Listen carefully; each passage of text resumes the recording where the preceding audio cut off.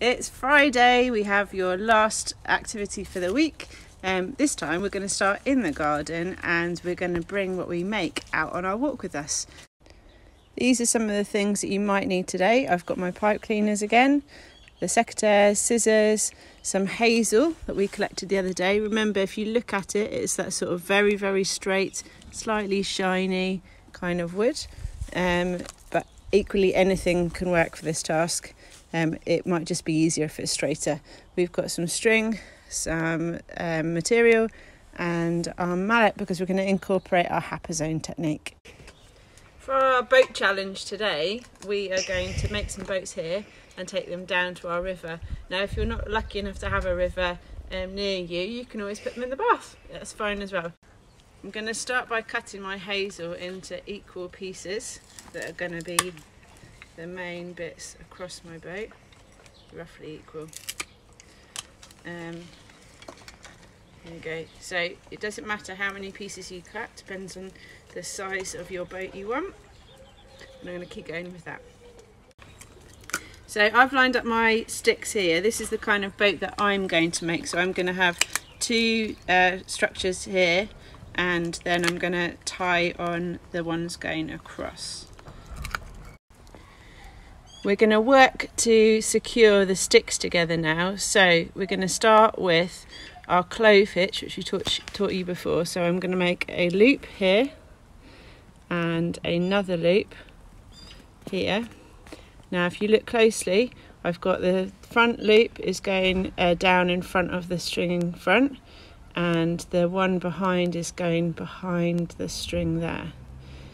What I do now is I put the front one, tuck it just behind, so I'm not turning it or anything like that, just tucking it in straight behind it, and I'm going to put it onto my stick and I'm going to pull the two ends, and this is a clove hitch. So once again, if you look behind, it's got the two sort of bits of string there and it's got a cross in the front. That's the first bit secured onto my stick. The next thing I'm going to do is I'm going to show you how to do square lashing. This is the stick goes over onto the cross of my clove hitch, and I'm going to take this long bit of string here and I'm going to go over and under and behind, over, under and behind, and I'm going round in a sort of square shape. So over, under and behind,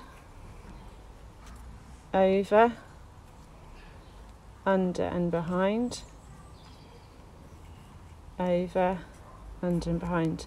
And we need to do this about 3 times. Once you've gone round 3 times, so you can see I've got 3 pieces of string here. So this is what it looks like on the front. This is what it will look like on the back. So you can see if you've done it right, there shouldn't be crisscross bits of string everywhere. They just follow that sort of square pattern. Once I've done that, I need to go back the other way, which will lock all of those strings together.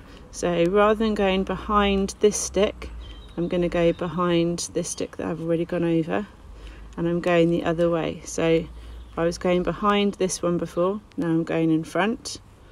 I was going in front of this one before, so I'm going to go behind, doing the opposite. So over this one, under this one, and what that's doing is pulling those bits tighter and tighter and tighter. Once I've done that 3 times, I need to secure it. So I take these 2 ends and I'm going to do a reef knot. So right over left and under and pull, and left over right and under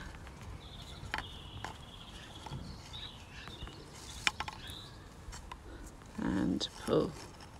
And you can see that is quite sturdy, and I'm going to continue adding on the different parts of my boat here, using that clove hitch and square lashing technique. Once I've done that, I'll have a look at how my boat is looking.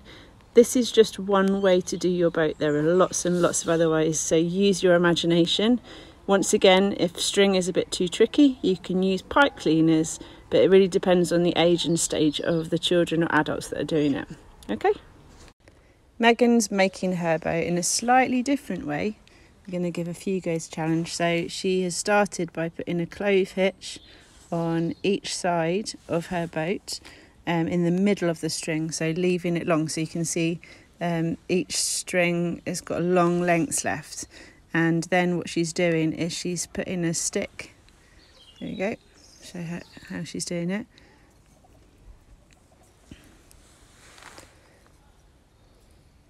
So she's putting a stick on top of the next one, and then just using the beginning of a reef knot just to secure the net stick on. There you are, you can see. So she's doing one side and then having a go on the other side. So as you can see, there are loads and loads of different ways to make your boat. There is no right or wrong way.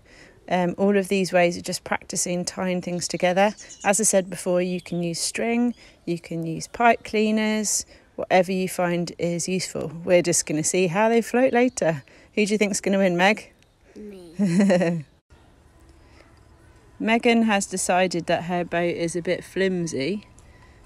It's a good size, but it's a bit flimsy. So she's attaching on a sort of crossbar, and she's done a clove hitch there to attach it on, and now she's doing a bit of square lashing. It's a bit fiddly having to weave it on, but I think that might make your boat a bit stronger, Megan. This task definitely requires a lot of problem solving. So Megan is trying to work out how to put a mast on her boat now. This is a great activity. It really does encourage problem solving. Things go wrong and you've got to try again. So it also is a great one for resilience and persistence. Knot tying, there's so many skills that come out of this, but we're just hoping to have a little bit of fun messing about on the river with our boats later. Megan's boat is looking good. The mast is standing. She's used a clove hitch in the middle and secured that mast either side there. And the last thing we need is a flag for our mast. So I'm going to have a go at a bit of Happy Zone over here. So I've chosen a leaf from our garden today. I hope this will work. I've got a piece of material. I'm going to fold it over in half over my leaf using my mallet with two hands, and we just give it a little tap.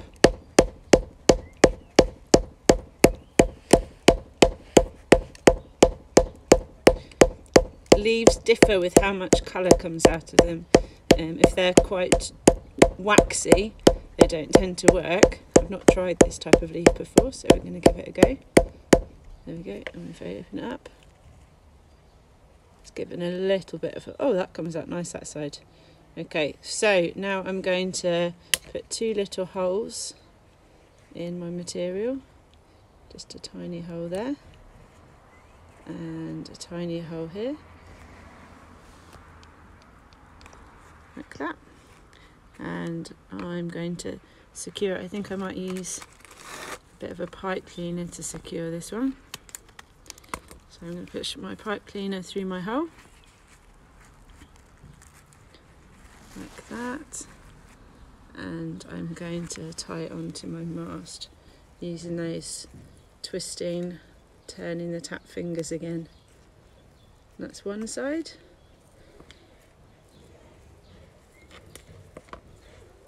My other side, putting my pipe cleaner through the little hole I've made, wrapping it around my stick and using my turning the tap fingers, and that looks ready to sail. For Evergreen Forest School's first launch, we're here at the river. It's quite a shallow river, we're very lucky, and it's just about moving, so we're going to see if we can give it a go on its first launch, and hopefully it doesn't get eaten by willow. Here we go.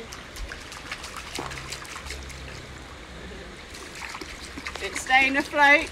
This flag is slightly sinking. It's not moving anywhere. I'll give it a little push. The water's so shallow here. Is it off? Is it off? Give it. Oh, we've got stuck on a rock. Let's go into the slightly deeper section. Here we go. And we're off. I think it's anchored too much in the water there. So here's my boat. It's a bit flimsy. Launching on its victory voyage. Is it going to stay afloat? And it's moving! Oh yes! Here it comes, and Willow's going to come and eat it. It's gone! It's going, it's working!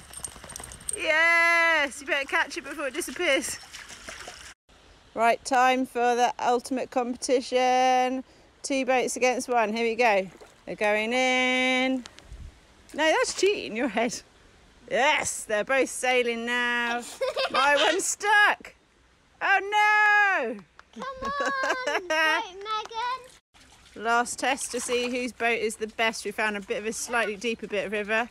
On your marks, get set, go! Oh! Okay, I'll see. I'll get. Oh, mine's stuck again. Can I give it a bit of? Willow's helping, it's okay. There you And are. she's picked it up. Megan's feeling a bit proud with her winning boat. It was the fastest after all. Well done. We've had great fun messing around on our river today. If you don't have a river near you, you can always do it in the bath. Whose boat is going to float? Whose will go the fastest? Have good fun.